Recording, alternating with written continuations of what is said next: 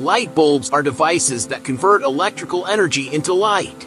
They transform electricity into heat so intense that it glows. They consist of a tungsten filament heated to over 1,300 degrees Celsius. But how are more than 50,000 light bulbs made in an hour?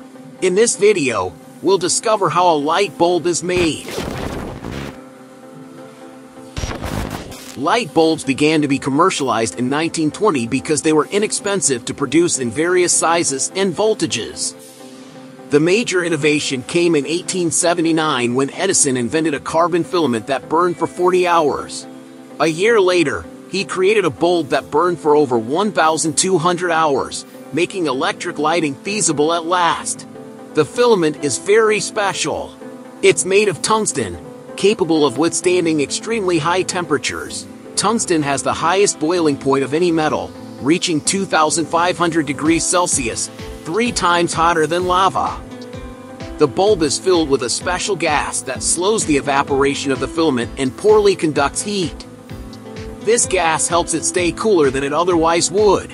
If oxygen were present, the filament would disintegrate or even catch fire. The bulb's base has 2 metal contacts connected to a metal filament. The electrons in the electric current collide with the filament's atoms, causing them to vibrate. This energy heats the atoms to 2,200 degrees Celsius, a temperature at which they emit visible light. The light bulb factory has 2 production lines. One prepares the glass bulb, and the other assembles the internal electrical components. Production begins not with the metal filament but with the bulb itself. The glass is made from a mixture of limestone, potassium, a kind of natural bicarbonate, and sand. The factory consumes tons of this raw material every year. Lime stabilizes the glass during melting, and potassium lowers the temperature required for melting. All the ingredients are mixed and fed into a massive furnace the size of an office building.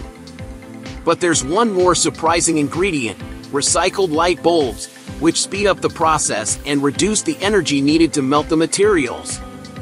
They must reach a temperature of 1,600 degrees Celsius, hotter than molten lava.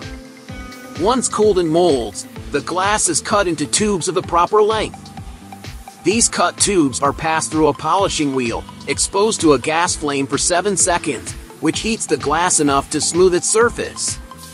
The polished tubes then enter another machine, which heats them until the glass becomes malleable. One end is stretched to form a flared shape. The next machine inserts 2 copper wires into the flared end and then adds a thin glass cylinder called the exhaust tube. As the tubes pass through increasingly hotter flames, they soften, and a press seals the wires inside the glass. Simultaneously, the machine drills a small hole in the glass between the wires, which will later be used to remove air. The copper wires are separated, and hooks are formed at their ends. These hooks hold the filament, a fine coil of tungsten wire. Tungsten is the only metal capable of producing light continuously. Any other metal would extinguish within minutes or hours. Tungsten glows with white light when heated to over 1,300 degrees. However, it cannot function near oxygen, which is why the bulb creates a vacuum to isolate the filament. A machine coats the wires with a liquid form of another metal, zirconium, increasing their resistance to moisture inside the bulb. Next, a machine engraves the voltage, wattage, and company logo on the top of each bulb. Some bulbs are sprayed with an interior coating of synthetic silica. The coating machine charges the bulbs with high voltage and heat, causing a fine layer of powder to adhere to the glass. Flames then evaporate moisture and remove impurities.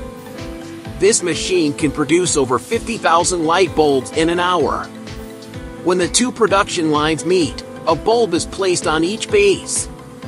Torches weld the flared end to the bulb's neck, and mechanical arms shape the neck to fit the aluminum base. The next machine removes all air and replaces it with pressurized argon gas. This gas resists heat buildup and helps the filament last longer. Most often, the gas is a mixture of argon and nitrogen. Over time, the filament will gradually evaporate. Incandescent bulbs have an average lifespan of 200 to 750 hours as the tungsten evaporates. The gas inside the bulb moves, condenses, and gives the bulb a dark, grayish color. After bending the conductive wires and securing them, torches melt and seal the exhaust tube, trapping the argon inside. The bulb is now ready to work when connected to an electric current, but it still needs a base to screw into a socket. The base is made of aluminum. A machine inserts one of the bulb's wires through the middle and welds it in place, then spot welds the other wire to the side. The input wires touch the aluminum base to ensure proper electrical contact. Light bulbs undergo repeated testing with increasing voltage to reinforce the filament and reduce the risk of breakage during transportation. An automated packaging system carefully handles the fragile bulbs, placing them in packages and shipping them to consumers. While heating a filament until it glows is a satisfying way to produce light, it's extremely inefficient. Only 5 to 10% of the electrical current is transformed into light. The rest is lost as heat. Like this video? Give it a thumbs up and share it with someone who might find it interesting. Don't forget to subscribe to this channel and activate notifications to keep learning.